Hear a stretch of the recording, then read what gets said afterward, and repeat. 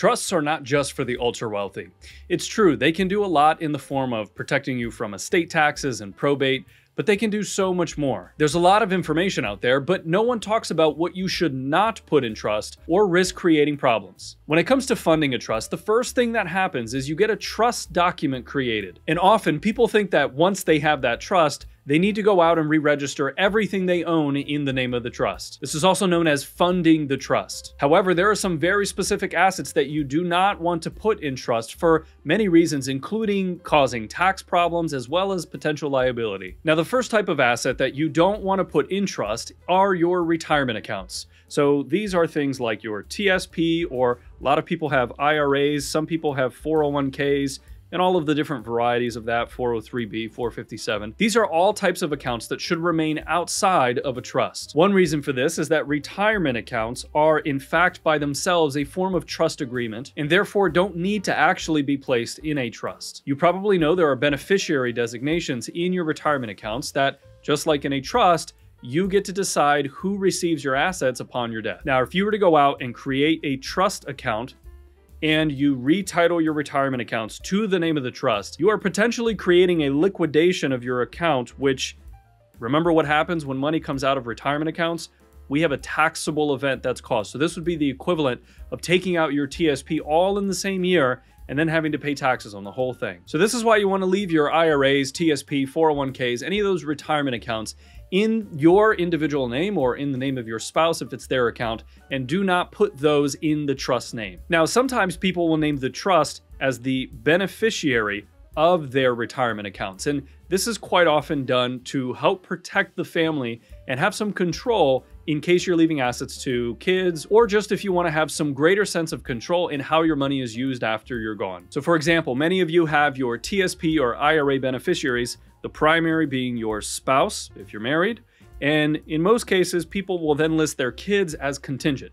The contingent is the beneficiary that gets the assets if the primary is no longer alive. The problem with this is, let's say both you and your spouse pass away at the same time. Let's follow the money. The kids are essentially going to receive that inheritance directly. And maybe your kids are in college or perhaps they're mid-20s, and you might be thinking that you're not really wanting to leave $1 or $2 million directly to your kids when they are so young. Perhaps a family might decide they want to design their trust so that the inheritance is only available once their children reach age 35, or maybe it is available immediately, but only for things like buying a home or paying off college debt, things like that. Well, by naming the kids as contingent beneficiary, if you and your spouse are gone, they get to decide what they're going to do with their money by themselves. Now, some of you might think that your kids have a good head on their shoulders, and I'm sure they do. But listen to me when I tell you that it may not be the best thing for a young person to inherit. So in a circumstance like this, we often see people name their spouse as the primary beneficiary,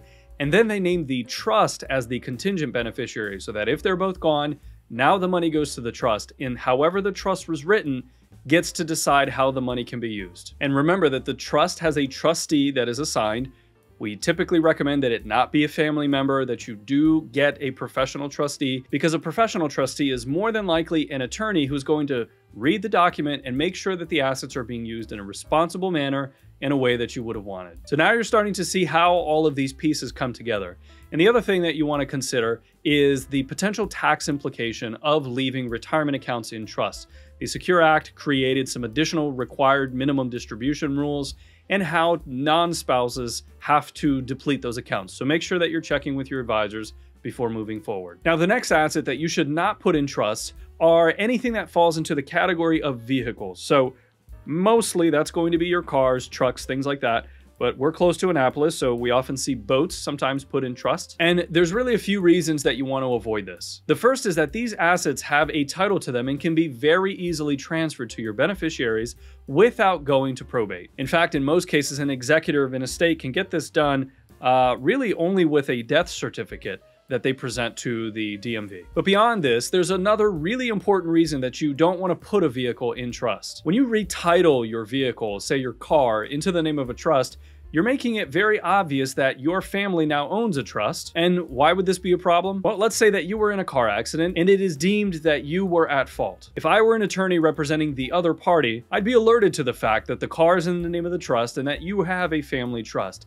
So it's very possible that the lawsuit that could potentially come is going to name your trust as the defendant. And this may even be true if someone else is driving your vehicle. So if you want to keep your trust outside of liability, which is one of the goals of a trust, then make sure you're not putting any of these cars, trucks, boats, vehicles inside the trust. Now, another asset I would consider not putting in trust is a life insurance policy. This is another example where you can name beneficiaries that can receive the benefit upon your death. So in this case, just like your retirement accounts, it's not going to go through probate and it's going to go directly to your beneficiaries. So again, most people will name their spouse as the primary beneficiary of a life insurance policy, and then as a contingent, instead of naming their kids, they'd consider putting a trust as the contingent beneficiary so that if both you and your spouse are gone, the money again doesn't go directly to the kids and gets to be within the control of a trust that you get to design. So just like your retirement accounts, you can name your trust as a contingent beneficiary